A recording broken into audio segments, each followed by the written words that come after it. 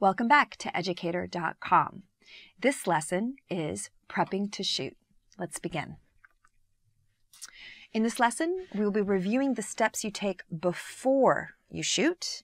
What happens when you've finished your script? This lesson will be covering all the basics. We will also discuss in detail the materials you need in hand for the day of production. Okay, so before you shoot, one of the most important reminders I want to give you is that production success is all about planning. Most of your time on any project will be in pre-production. So you may only shoot for 2 days, but maybe you've spent 3 months prepping for that shoot, or even with a feature film, which may be, 1 month to 6 months of shooting. The people involved in that production might have taken 5-10 years to get the funding for it. Might have been a 1 year, very feet to the ground pre-production process for only a month of shooting. So most of the time that you spend on a production will happen in pre-production. So you want to make sure all your materials are ready to go to that end. So the most important thing that happens in the very first step of pre-production is going to be the developing your script. That's actually when you're ready to do most of what is going to be covered in this lesson. So that means you have to lock your script. Locking your script literally means we are ready to shoot with it. We're not going to make any more big character changes. We're not going to change dialogue too much more.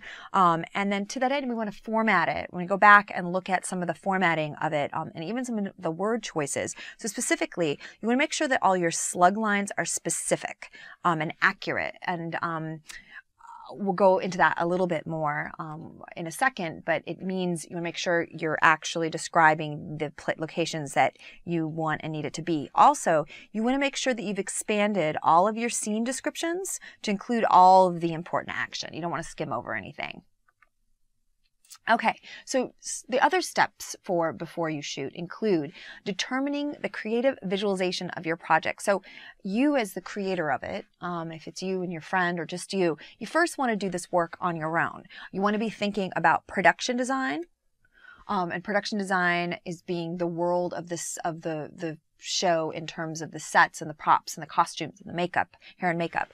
And you also want to think about your visualization in terms of cinematography, which is the camera and the lighting. And if you're the creator of the project from start to finish, you may want to create the lookbooks to start, and maybe you're the only one who's going to create the lookbooks. And these are lookbooks for production design and cinematography. I'm going to go into detail what goes into a lookbook, but it's literally a hard copy of your pre-visualization of your show.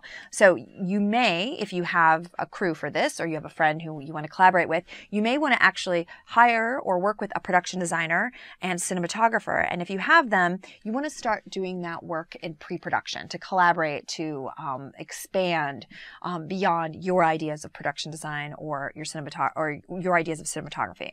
So the collaboration would begin in pre-production. So you also want to determine your creative element of sound. So even though sound is something that you're going to capture on set and work in post-production, you want to begin now thinking about it aesthetically, creatively. And to that end, if you have a composer in mind, you may want to begin working with a composer if needed.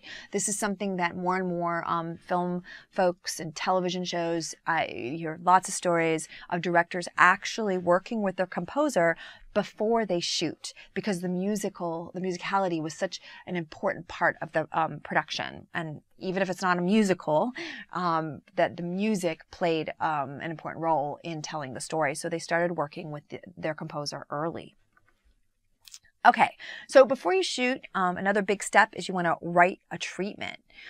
So a treatment is going to be a summary of your production in the written word, and it's going to be used to share your project goals with others.